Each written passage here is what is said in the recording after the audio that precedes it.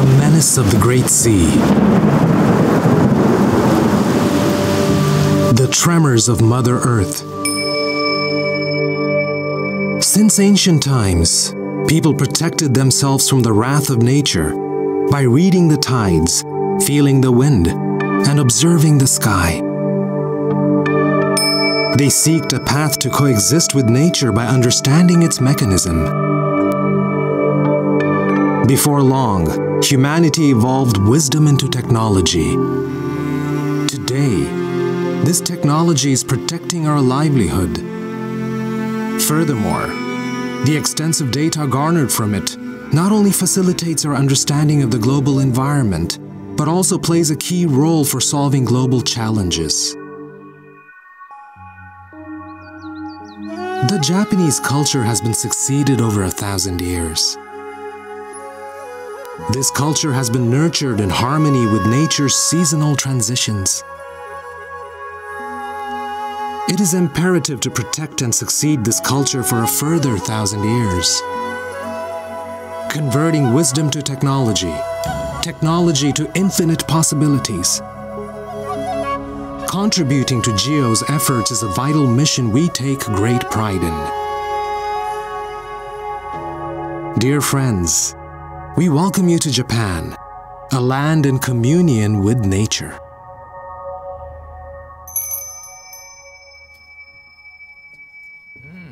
Very good.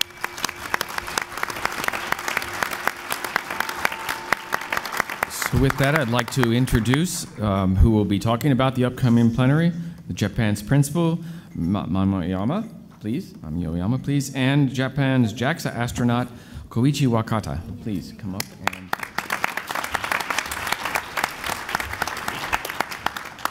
Thank you, Chairman. Congratulations on the success of the 14th GEO plenary, and thanks to the GEO Secretariat and to the United States for hosting the plenary. As you can see here on the screen, we will hold the 15th GEO plenary in Kyoto, Japan in autumn 2018. We in Japan will do our best to prepare a successful and meaningful plenary drawing on our experience here at the 14th plenary. We intend to bring excitement to the plenary in an inclusive manner, using GEO's drawing power to bring in people from many different GEO backgrounds, including public and private sectors, young and old. These days, the launch of several regional initiatives is giving momentum to regional activities. With the 15th plenary, we hope to provide a chance to learn from each region's experiences with innovation and to get some idea on ways to overcome our challenges. We look forward to seeing you next year in Kyoto. Please take in the turning of the leaves against the backdrop of this traditional city. Thank you very much. And here comes Japanese astronaut, Mr. Wakata. Thank you, Ms. Oyama. Thank you, Chair. Good afternoon. My name is Koichi Wakata. I had a privilege to fly in space 4 times, and most recently I stayed on orbit for 6 months on board the International Space Station. And in this 6-month stay, we flew around our planet for more than 3,000 times. It's a very small but blue and very precious planet that we can call home. Today's space exploration, as well as environmental monitoring of our home planet, becomes an international effort that spans around the globe. And it reminds us that we all share one home planet. Whenever different countries work together on common goals, there are many challenges to overcome based on our cultural difference. But the final product becomes a remarkable example of pooling visions to advance all human race in a peaceful manner and achieve sustainable development goals for humanity. Japan is one of the 15 countries that operate the International Space Station. And the International Space Station is contributing to the environmental monitoring of our home planet using the assets like cameras and sensors. And Japan has been contributing to the Earth observation and environmental monitoring in the past decades, and we are launching two new satellites, GEO-C and GOSAT-2. GEO-C is scheduled to be launched in this fiscal year 2017, and next fiscal year in 2018, GOSAT-2 will be launched. And as Ms. Oyama mentioned, Japan will be hosting next year's GEO plenary in Kyoto, Japan. And I hope many of you will join us, and we will all welcome you to Kyoto next year. Thank you very much.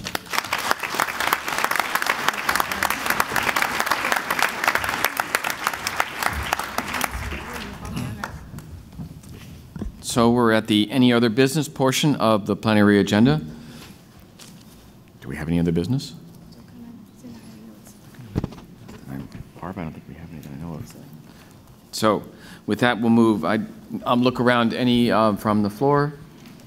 Not that we have none at this end. So move to the last one, which is session outcomes to the Secretariat.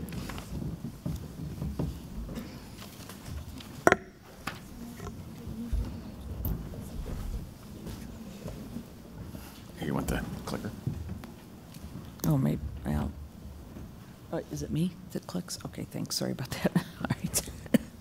All right. So we'll go through this real quickly, but section by section. First of all, welcome from the United States, and I thought we thought a key point was that that Steve Volz mentioned was that GEO continues to be the convener that brings together the opportunities to apply Earth observations for worldwide use and benefit, and key that we learn to really talk across communities, make sure that all are included in the conversation.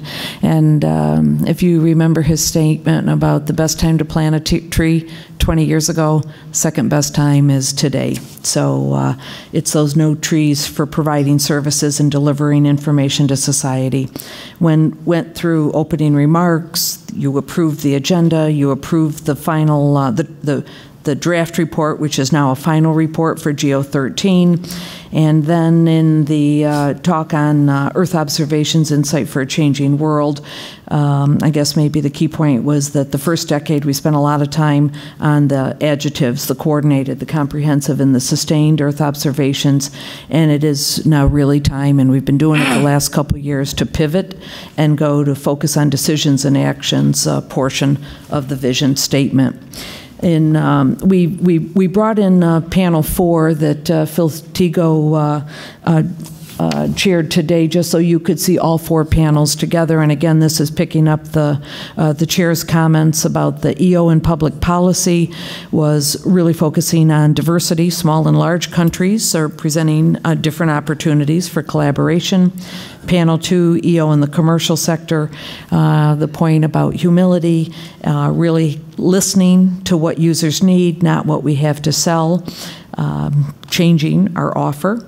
On panel 3, it was the International Development Panel, and it was about integration. Question those users, need to solve a problem, not develop a platform. And then lastly, the words that Phil gave us today was ambition. The national Earth observations, there just aren't any magic bullets for creation of national GEOs.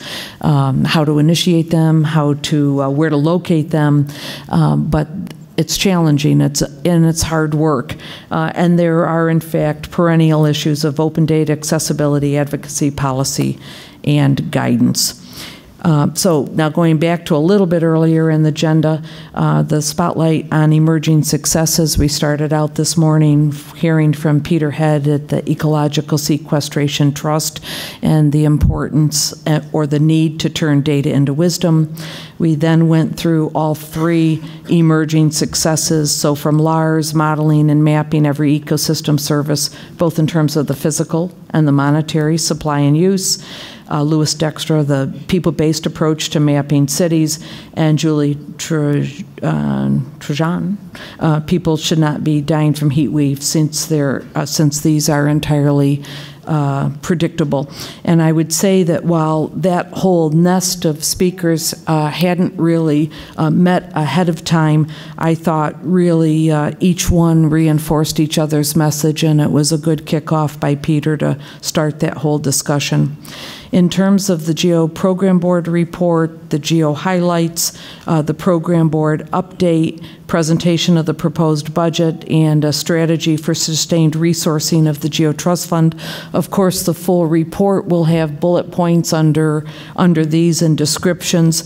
There were no actions that were particularly taken at that point in time. What you did do in the work program and the trust fund is that you approved that. It was essentially a provisional approval because we're plan to bring in the GEO initiative that our UNCCD colleagues introduced on land degradation neutrality and building national capacities for monitoring and reporting. And so we had many interventions from the floor of people that are countries, participating organizations that are willing to help UNCCD and the GEO community process this through our own procedures of the program board logistics. The 2017 to 2019 GEO Work Program update was approved. You approved the 2018 GEO Trust Fund budget, and you approved the slate of candidates for the 2018 Program Board. We briefed the update on the legal status of GEO for your information. You approved the financial statements and the audit report. That's the fiscal responsibility that you have. You approved the update of the GEO rules of procedure. We announced the lead co-chair, USA, and the slate of the 2018 Executive Committee members. And so again, welcome to Argentina, Ecuador, Germany, and Morocco, and we had the GEO-XV announcements for Kyoto, Japan 2018. So thank you very much, Japan, for that. Thank you.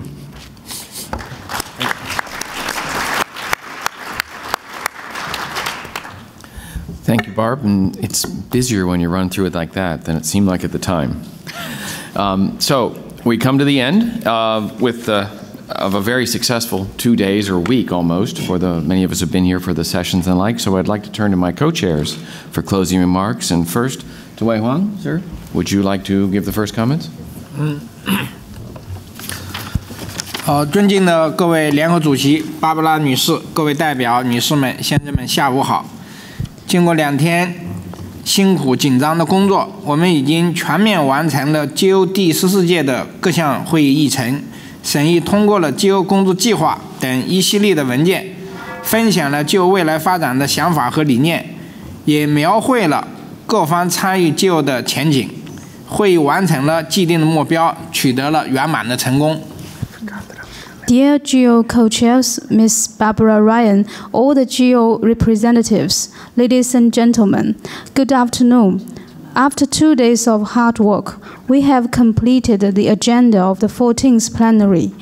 We have deliberated and adopted a series of documents such as the GEO Work Program, shared the constructive thoughts and ideas for GEO development, and outlined a bright prospect for the GEO community. The plenary has achieved the preset goals and has come to a successful conclusion with fruitful achievements. 在新的一年里，中国将继续认真履行亚太区联合主席国的职责，全力支持美国联合主席史蒂芬·奥尔兹先生作为2018年轮值主席的工作，以及将在日本举行的第15届全会的会议。希望GEO成员共同努力，切实推动新10年的工作，全面落实联合国2030年可持续发展的议程。 Next year, China will continue its duty as the GEO co-chair, representing ASEAN and Oceania, and fully support Mr. Watts as the new lead co-chair and the next plenary to be held in Japan. We hope all the participants could work together to deliver the new GEO's strategy plan and support the UN 2030 Sustainable Development Goals. 我仅代表中国GEO再次向东道主美国政府表示衷心的感谢，对欧盟主席刘伯特·史密斯先生为筹备这次会议付出的努力表示谢意，感谢新任轮值主席史蒂芬·奥尔兹先生主持本次会议，也感谢GEO秘书处芭芭拉女士和秘书处的全体的工作人员。最后，对南非联合主席米瓦拉先生12年来对 GEO 的贡献表示崇高的敬意，同时也欢迎南非新的联合主席。谢谢各位代表的热情参与，谢谢大家。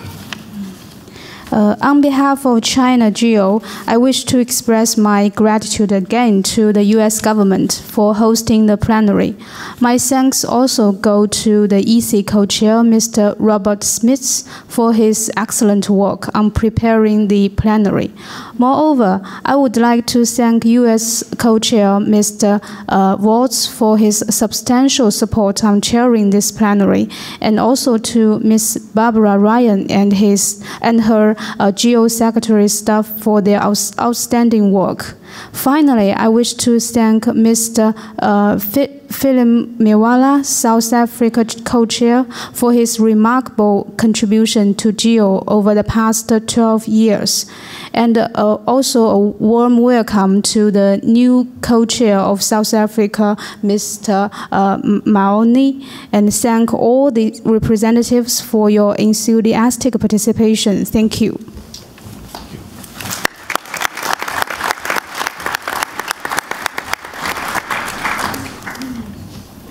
To Robert Jan Smits, please. Thank you very much. Is this working now? Yes, I think it's working. It was a very rich meeting, and I would like to express my gratitude, first of all, to our U.S. host, and particularly to Stephen Volz. I think we should give him a big hand.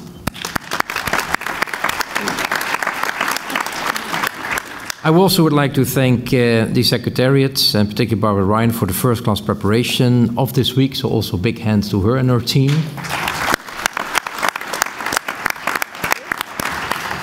And then I would like to thank all the participants in the plenary for their positive contributions, both in intellectual terms, but also in financial terms, because several pledges were made. And don't be shy to still make pledges after the end of this meeting. I would like to thank the co-chairs for the fantastic partnership and cooperation and friendship. And of course also very much thank the new lead co-chair who will take over for me for the months to come. GEO is moving from a data-centered approach to an end-user-centric approach. And as part of this strategy, GEO is reaching out to the commercial sector. The European Commission welcomes these developments, like we welcome the increased attention being paid to communicate about GEO activities and its successes in a language that is understandable to our citizens. At our plenary, we could witness this user-centric approach, this engagement with the commercial sector, and the enhanced communication activities. Together with the many successful side events and the first-class exhibition, this plenary will go down in history as one of the best ever. We look forward to seeing each other in Kyoto, Japan next year. Thank you very much.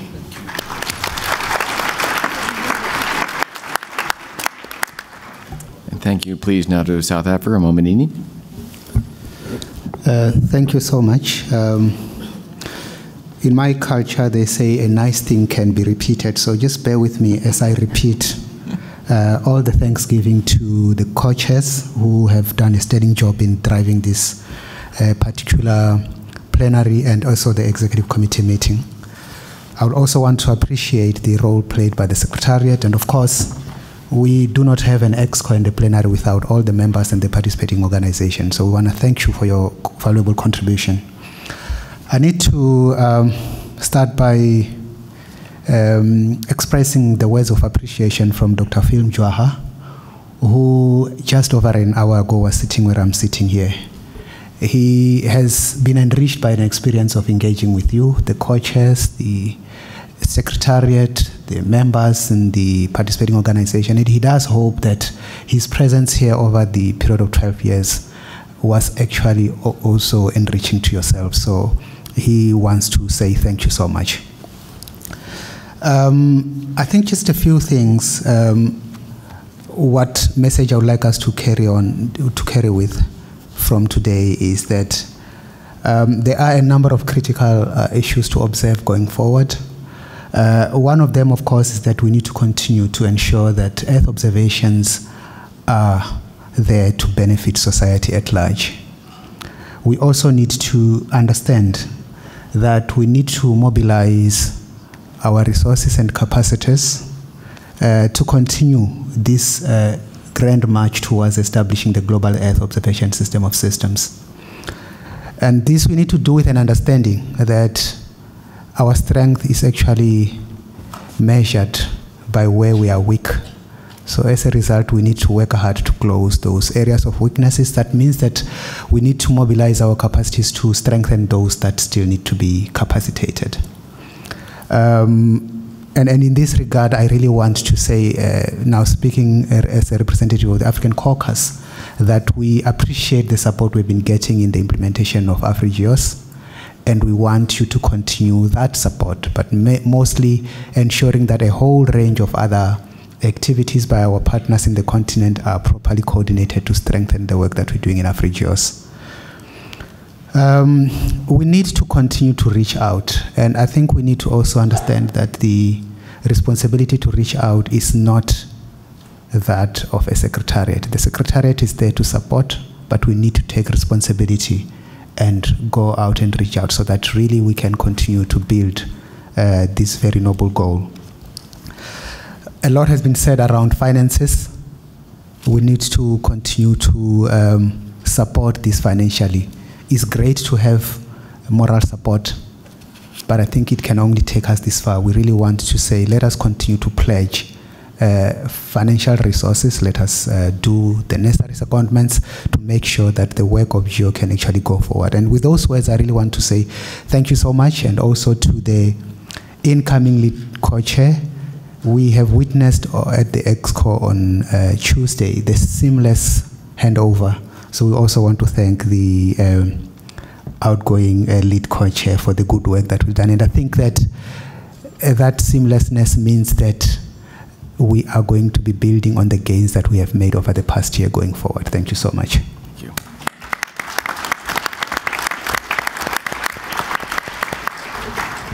So I'm going to save the Secretariat, Barb, for last, and we'll get to that in a moment.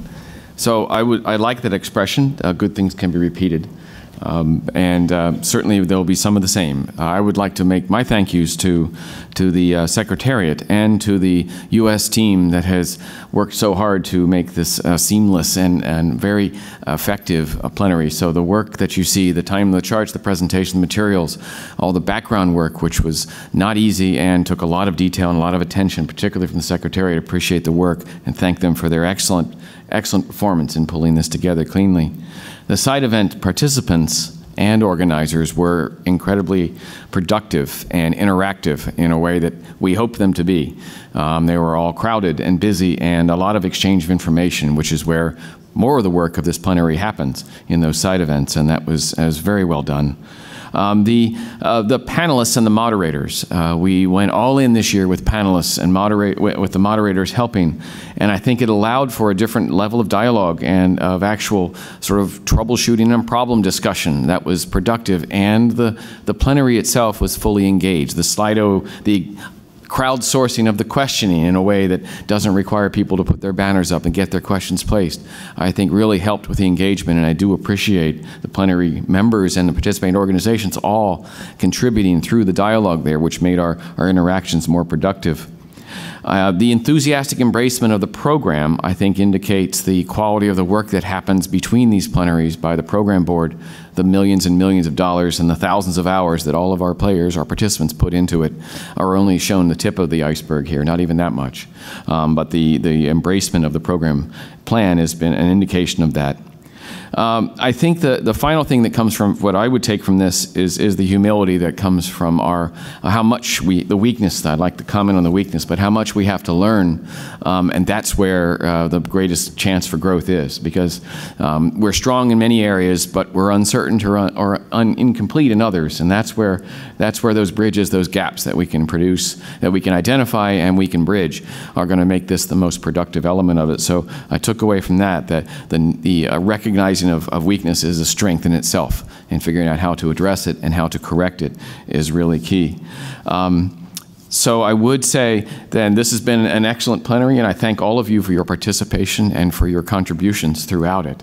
And I did say I saved the best for last, and that is this is the last plenary for our current Secretary Director, Barb Ryan. I will say before I get to the kudos, which I will in just a moment, at the XCOM, we have gone through the selection process. It's been a busy year for us for the new Secretary Director, who will be starting in July of 2018. We have completed our selection and chosen a candidate, which I can't announce here, but I can say we have submitted that selection to the WMO, who, as has been pointed out very clearly, is the parent organization where the GEO sits, and we expect before the end of November to make that announcement public to the world about if things proceed in the time frame that we expect. So the seamless transition from one organization leader to another, from one deputy to another, is really a key element of strength and continuity, and we're all dedicated to making sure that happens as we move on after 6 incredibly productive years under the leadership of Barb as the Secretariat Director. And in recognition of that, if Virginia could please come to the front, we have put together one slight gift for Barb. I'm sure she has plenty office ornaments, but we from the US GEO group felt, as she was so many years here with the USGS in the United States, to bring something specifically for her. So I've asked my co-lead on US GEO to come forward, and that would be, please. Thank you, Barb. If you could come up for a minute. This is one of the first Landsat 8 images, okay, centered on the beautiful city of Geneva, and it was collected from Landsat 8, like I said, one of the very early images dated April 25th, 2013, and we feel that a Landsat image is a very fitting memento for Barb Ryan's service as Director of the GEO Secretariat. Barb's decision in 2008, which was met with quite a bit of resistance at home, but it was truly a game changer in the delivery of Earth observations in the United States and globally. As she alluded to the fact and understated really the impact, the downloads of our Landsat scenes in 2008 went from 20,000 scenes per year to 17 million scenes last year, and that doesn't count the delivery by services like Amazon and Google and many, many others, including a lot of the folks in this room. No one was more influential in the United States free and open data policy than Barb Ryan. And you're all familiar with the global consequences of her decision and her legacy on Earth observations and their use globally. So if I could just read this inscription here, presented to Barbara Ryan with deep gratitude for her 6 years of dedicated leadership as GEO Secretariat Director from the U.S. Earth Observations community. Thank you so much, Barbara. Thank you so much.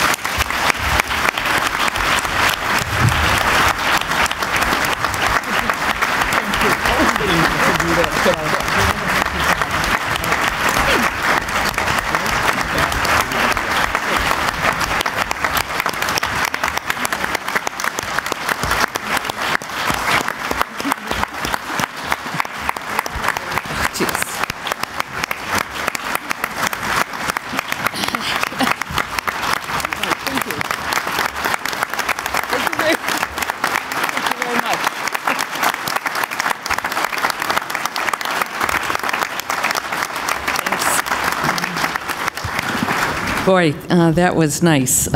You now know where this gray hair came from. But let me tell you, and thank you, Virginia, for those remarks, but I have to tell you, you know, the first time Landsat was launched in 1972, there were people in the government that were suggesting that data needed to be broadly and openly available. And so for me, while it took many, many people, way longer than me, 34 years, to get that opened, I happened to be in the right place at the right time. And I think that's an interesting message for everybody. And actually, it was talked about on the national panel with Phil Thigo. It's just one step at a time, one step at a time, and it's just really time consuming. Let's see, a couple things just to kind of bat 5 for 5 here. I would also like to thank the co-chairs and Robert Jan as the lead co-chair in 2017, the entire executive committee and this plenary. Steve, like to thank you and your U.S. team, Jana, who's sitting behind me, Stanka Willis, if she's in the audience, and Renee Leduc-Clark. Stanka, thank you so much. You have just been the glue that has held this all together. I think your team needs a round of applause.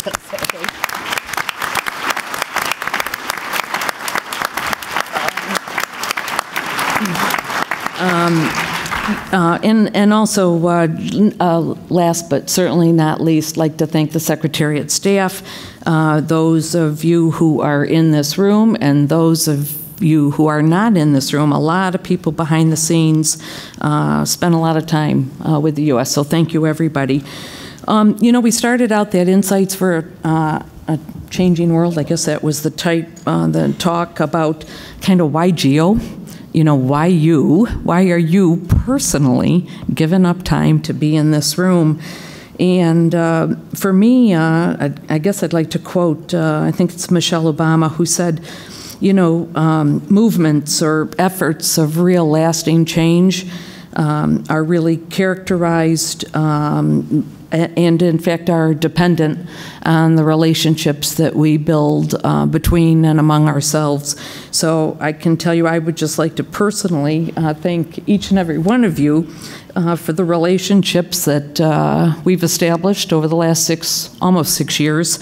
I can tell you, as an eternal optimist, I am absolutely convinced GEO is and will be in outstanding hands, not only with lead co-chair and that process that you approved last year. I think it's a real improvement to the dynamics. In the hands of the executive committee, in the hands of the incoming director, and in the hands of plenary. So really, for the next decade, truly wish you all the success in the world, and I think you can change the world. So thank you very much for everything.